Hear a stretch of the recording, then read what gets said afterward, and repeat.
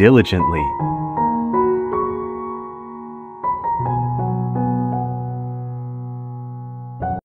Our Creator encourages us to have a positive view of work.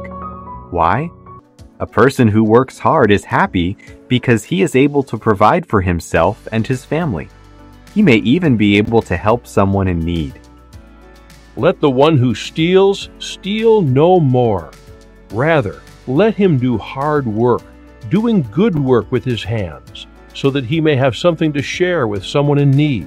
Ephesians 4:28. Jesus was a hard worker. In his early years on earth, he worked as a carpenter. No doubt his parents appreciated his help as they tried hard to provide for the needs of their large family. And as a carpenter, the perfect man Jesus must have been in high demand. Jesus very likely enjoyed his work.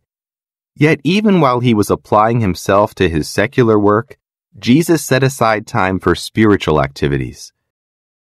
Later, as a full-time minister, he advised his listeners, "Work not for the food that perishes, but for the food that remains for everlasting life." John 6:27. And in the Sermon on the Mount, Jesus said, "Store up for yourselves treasures in heaven." Matthew 6:20. Godly wisdom helps us to have a balanced view of our secular work. As Christians, we are taught to do hard work, good work. Ephesians 4:28.